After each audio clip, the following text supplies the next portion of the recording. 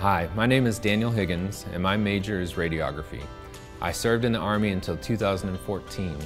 I received the Dr. Hubert E. Batten Endowed Scholarship, and it has allowed me to not only attend the FTCC radiography program, but to be able to remain competitive with my grades. I have never been an A student until now.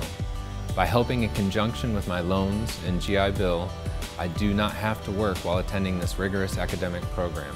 This was only possible by receiving this scholarship. This is by far the most difficult training I have received.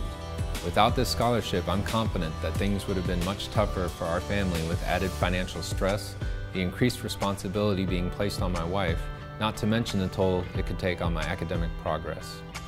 I am grateful for the opportunity to show academically that this contribution was not wasted in giving it to me, especially in what ended up being an exceptionally tough time for us, and look forward to continuing on with my education into advanced modalities, hopefully working in vascular interventional radiography. This scholarship couldn't have come at a better or worse time for me.